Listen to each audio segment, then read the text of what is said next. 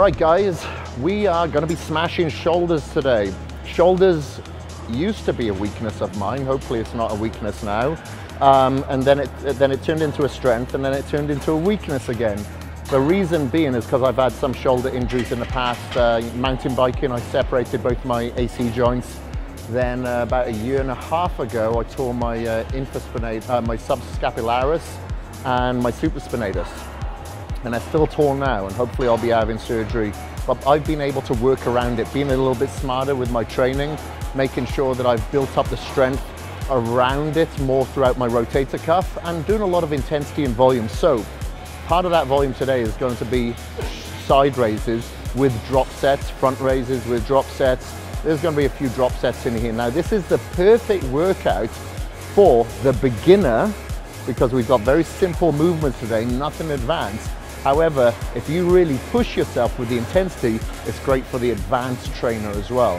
But I like to stick to the meat and potatoes, the basic exercises. So if you're a beginner wanting to really bring up those delts so you have nice caps and have a good V-taper inserting towards the top of those lateral head, front head, rear head of those delts, this is the perfect workout for you. So we're going to start off with side raises seated. I just done a couple of warm-ups, so I'm going to go straight into the 30s, then drop down with no rest, straight into 25s, drop down again, and 15s.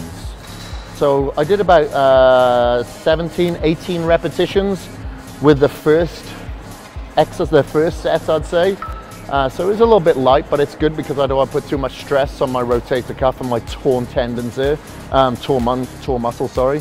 And then I was doing about 8 repetitions each on those drops. So anywhere about like 26 and 30 repetitions in total.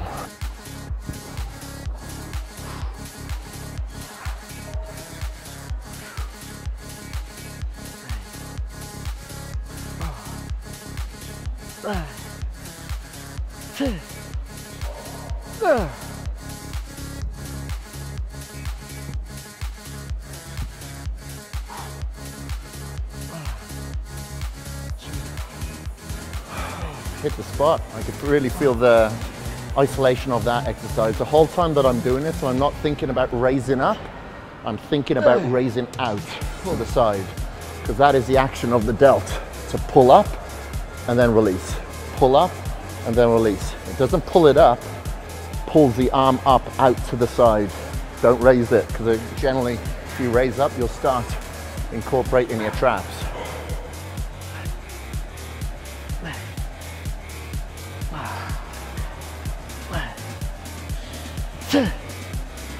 That's it, side raises done.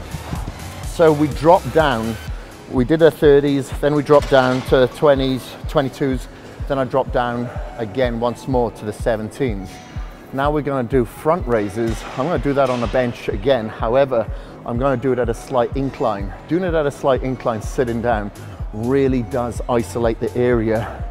So much so that you can only use a very light weight because you don't use any body momentum, you don't use any of your lower back, you're using just your front delts. So I'm only going to drop down once. This isn't going to be a triple drop set, this will just be a single drop set, because you'll be working at a relatively light weight to begin with and working with a lot of volume.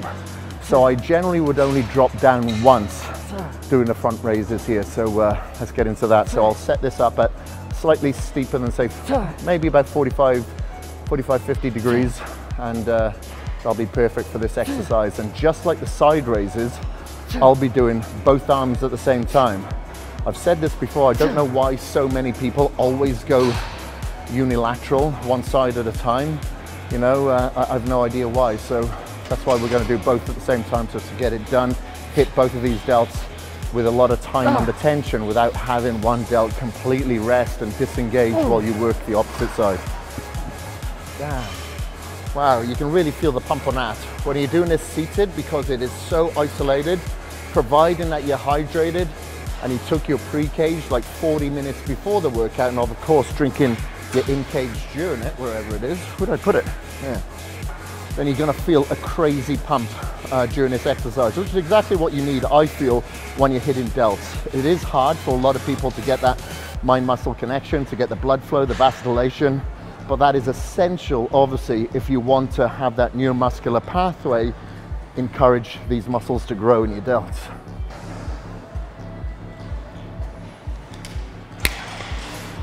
Up to there. Hit my hand, hold it there for a second, hold, down. Hold, down. Palms facing towards your side, then down. That's it, perfect. Hold it there, hold. That's it, good. Hold, that's it, right there. Good, squeeze, come on. Okay, drop it.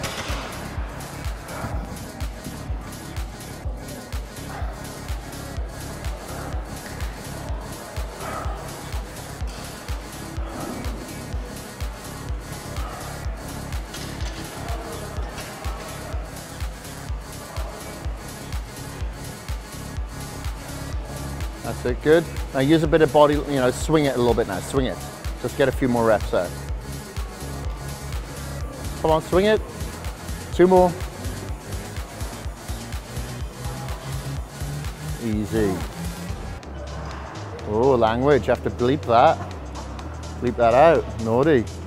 My mum will be watching this. So this shoulder press, this is a hammer press. I'm doing it facing the machine. I find it a little bit more difficult by doing it that way because it really puts your elbow in line with your outer delt. So I don't get too much assistance from the anterior delt. So by doing so, I have to go lighter on it, which is perfect. So I don't want to go too heavy on this exercise because of my rotator cuff. But I find that it isolates the area very, very well. Now Sunshine is doing it the conventional way. Her back is a little bit delicate at the moment, so it will put your upper and lower back under a little bit of pressure. So unless you feel that you've got a real good, strong, stable core and back, I'd suggest that you do it the conventional way. Oh, come on, motherfucker. Get your fucking noggin into it then.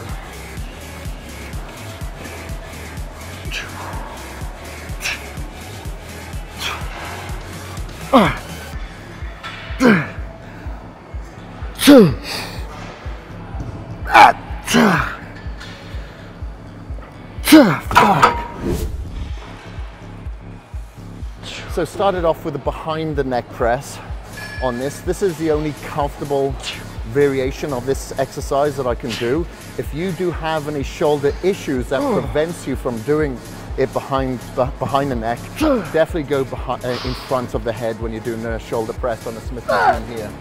And I suggest that you possibly have maybe a support on your back if you have any back issues. And then what I did was superset it. As soon as I couldn't do any more, I faced towards one side of the machine and knocked it out with a single arm with about half the amount of weight. Just punch out a bit of a drop set there. Then after a rest, repeated that again, and this time turned the opposite way to work the other side, the other delt. And that is it. So just done 2 sets of the military press and 1 set each of that unilateral single arm press. Now we're gonna hit some rear delts to finish off these bad boys. Rear delts is something that is sometimes a weakness on people, so you definitely shouldn't neglect it. So we're gonna finish off strong. Make sure that you've completely finished your in-cage now, so you have that neuromuscular response, you have that organic caffeine that will keep you focused and intense, and you have the blood flow from the citrulline to ensure that you get a good pump into your rear delts, and your carnosine is completely settled in. That extra 1.6 grams will help pretty much knock out that intense buildup of that lactic acid that we usually deal with. We want to make it a little bit more manageable now just to get out the last few reps. So let's hit some rear delts.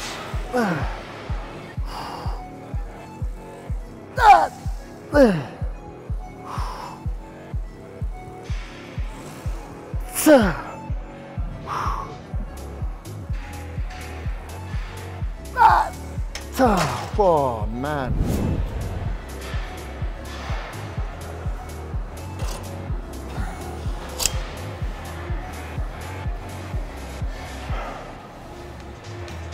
Best set. So you'll notice I was standing up when I was doing this exercise. Instead of sitting down, I find if I angle myself towards the machine, where my face is almost touching the bar there, I find that I'm just able to hit my rear delts a little bit better. It's not so restricted. If I'm sat down and more upright, I just feel it more in my back and my rhomboids and my traps. So try that if you find it a little bit hard to get that mind muscle connection on your rear delts. And it goes to show that sometimes for some people, if you go too slow, you do bring in other assisting muscles. I was going very slow on the first set and, you know, pausing, holding, contraction. And when I was doing so, I felt that I was targeting my triceps as well. So I went much faster on this last set, and I just felt it all throughout the rear delts. So find that tempo, that momentum, and that range of motion that works for you. Well, that's a wrap, ladies and gentlemen. Thank you very much for joining us, Sunshine. Thank you. Had a good delt workout. What was that, like 45, 50 minutes? Very fast, hard, intense, quality over quantity.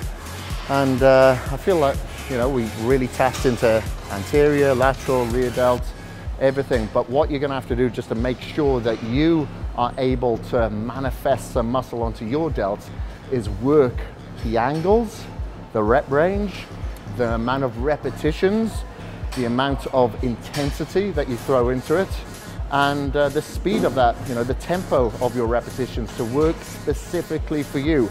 I suggest like 3 or 4 working sets per exercise. Rest is only long enough for your training partner to go, or for about a minute. Just keep the blood pushing into that area. And you don't always have to go really heavy within the 6 to 8 repetition range. If you do go very heavy, I suggest that you go very slow on the negative to ensure that you don't put too much tension placed upon your tendons and your ligaments. You can push out of the concentric part, but very slow on the negative to make the exercise hard on your delts, but not on your rotator cuff, because we're here for longevity and quality of these workouts throughout the rest of our lives. Anyway, that is the days of our lives for today. Delts are done. If you like this video, if you want more of these workouts, please like, comment, and Subscribe.